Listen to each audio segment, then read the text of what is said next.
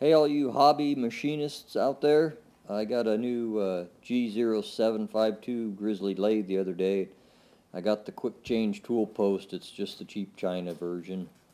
Um, and I think it takes too much force on the nut to keep it from rotating. I don't know if I was having some trouble threading. I think I got that figured out, but I'm not sure if part of my problem was the tool post was probably slipping and getting pushed back away from the work. You can see I don't have it tight there, and it will rotate.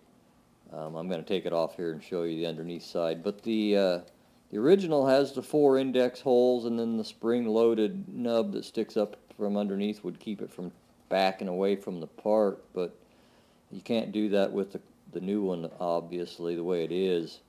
I didn't know if it's supposed to not rotate and I've done something wrong, or I need to do something to the bottom of it. I wonder if the real expensive stuff has a...